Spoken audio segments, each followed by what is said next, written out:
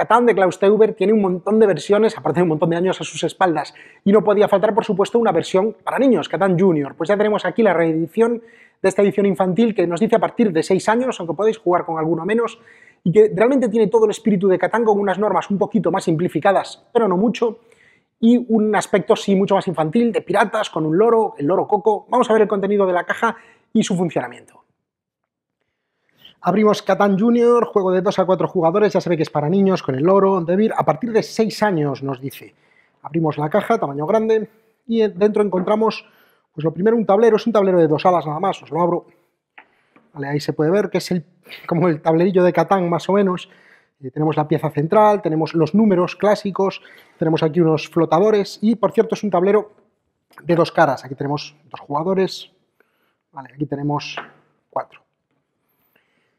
El manual, Catan Junior, fijaos que es una hoja doble, es como una 3 doblado en 2, viene con muchas ilustraciones, para niños por supuesto, y debajo cartón troquelado, que son las mercancías típicas de Catan, tiene una pequeña lengüeta más, fijaos hay 2 cartas aquí de ayuda, ya tenemos las ovejas, la madera, la piña, que esto no es tan habitual en Catan, esto es como el maíz molido, no sé, avena, no sé muy bien cómo llamarle, más ovejas, ¿vale? Pero obviamente es para niños, es mucho más representativo esto que lo que tenemos habitualmente.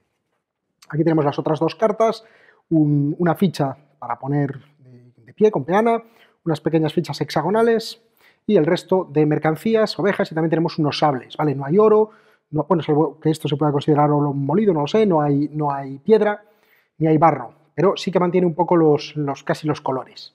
Y debajo una cuna de cartón muy bien distribuida, con hueco, tenemos una bolsita con un dado normal y corriente de 6 caras, número enorme, y una peana para esa ficha que os acabo de enseñar.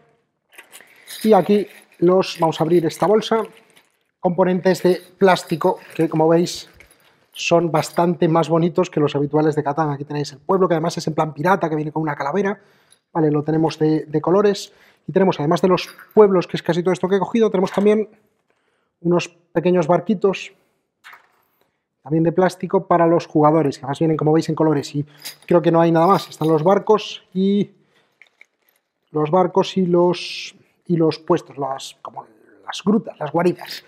Y en la parte inferior pues nos indica de qué va el juego, veis una foto desplegada, y estaba buscando las señales indicativas, pero aquí viene en texto, de 2 a 4 jugadores, a partir de 6 años, 30 minutos aproximadamente. Fijaos que incluso nos dice cómo se juega, pero vamos a verlo. Jugar a Catan Junior es igual de sencillo que jugar a Catan normal. Aquí tenéis el despliegue para 4 jugadores, se pone el tablero, cada jugador coge una ficha con su color, que por el otro lado, fijaos, tiene el coste de construcción, voy a dejar la amarilla boca arriba, tiene su reserva de guaridas de pirata y de barcos, y empieza con un sable y una madera, cada jugador con una. Se pone un recurso distinto en cada uno de estos flotadores, se colocan los jugadores en sus casillas iniciales, todos empiezan con 2 fortalezas pirata, 2 refugios y 2 barcos, que vienen, como veis, marcados con su color, y se disponen los recursos y las fichas del loro Coco. Se pone al pirata este aquí en medio y bueno, se empieza a jugar en ronda. ¿Quién gana? El primero que construya sus 7 fortalezas. Hay 2 en juego y hay 5 más en la reserva de cada jugador. El primero que construya las 7 gana. Y jugar a esto es igual que jugar a Catán. En cada turno el jugador inicial, el pirata jefe, digamos, tira el dado. ¿Vale? Bueno, sin romper nada como hago yo. Se producen recursos según el número que salga. Por ejemplo, ha salido el 5, así que el jugador amarillo se lleva una oveja que coge de la reserva general y el jugador violeta se lleva una oveja de la reserva general. Pues una para el amarillo y una para el violeta. Y hay otros 5 más aquí, pero no hay, fijaos, ningún refugio pirata alrededor, así que nada más, ¿vale? Y luego, el que ha tirado el dado, el jugador que está jugando su turno, puede o bien construir, puede pedir ayuda al loro Coco o puede realizar un cambio de mercancías. Creo que el manual llama esto y aquello. Construir es muy sencillo, aquí tenéis los costes. Si queremos construir un refugio, uno de madera, una oveja, una piña y un sable. Si queremos construir un barco que hace las veces de carretera, tenemos que pagar uno de madera y una oveja. Por ejemplo, el amarillo podría construir, pagando una madera y una oveja, podría construir uno de sus barcos, ¿vale? Pero fijaos, porque hay una limitación, no podemos construir el barco en los círculos ni podemos construir los refugios en los barcos. Es decir, que el barco se construye aquí, adyacente a uno existente, o se construye aquí, pero no podemos construirlo aquí porque hay un hueco, y eso, como en Catán, no puede ser. ¿Vale? Así que digamos que todas las todas las normas de construcción son simplemente adyacentes. Yo coloco aquí mi barco, aquí ahora podría construir una fortaleza, pero ya no podría construir aquí un barco. ¿Vale? Y obviamente no puedo construir una fortaleza donde ya haya una. Bueno, pues eso es la opción de construir, muy sencilla.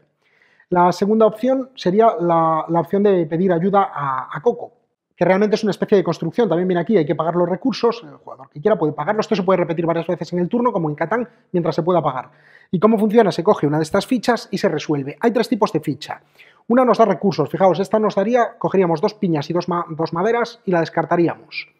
Hay otro tipo de ficha como esta que nos permite construir gratis. Con esta ficha yo puedo construir un refugio o un barco sin pagar. Por ejemplo, si fuese el amarillo, hubiese pagado por la ficha y me saliese, pues pondría aquí un refugio gratis y la descarto. Bueno, realmente no se descarta, sino que nos quedamos con ella, luego os explico por qué.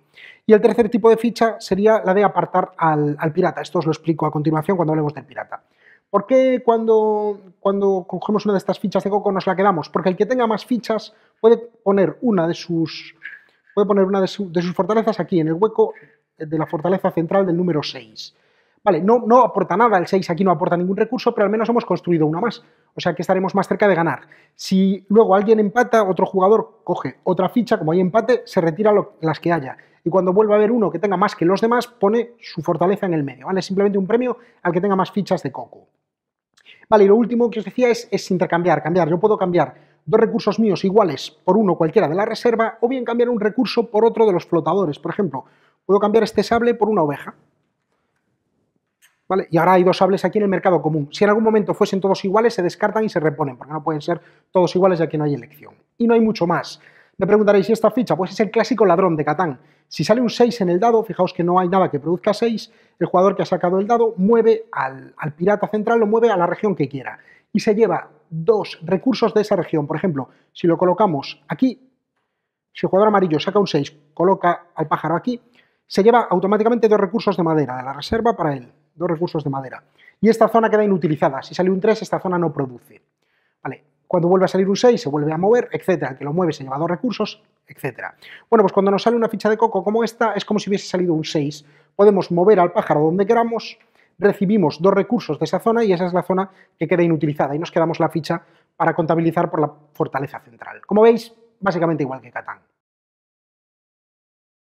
Ya no tenéis excusa para no jugar con los más peques de la casa a Catán. Este Catán Junior, desde luego, les encantará y como veis, engloba perfectamente todo el espíritu de Catán. De hecho, saltar de este Catán Junior al Catán habitual no tiene mucha diferencia, solo saber las reglas de contar distancias para la construcción y poquito más, el tema del ladrón y poco más. Aquí está bien que el ladrón no roba a los jugadores, lo cual hace que los niños no se enfaden por perder recursos que ya tenían, simplemente bloquea secciones. Y nuevamente tiene ese azar del dado para ver qué regiones producen y qué regiones no, pero está bastante más repartido para que, bueno, más o menos todos puedan producir alguna.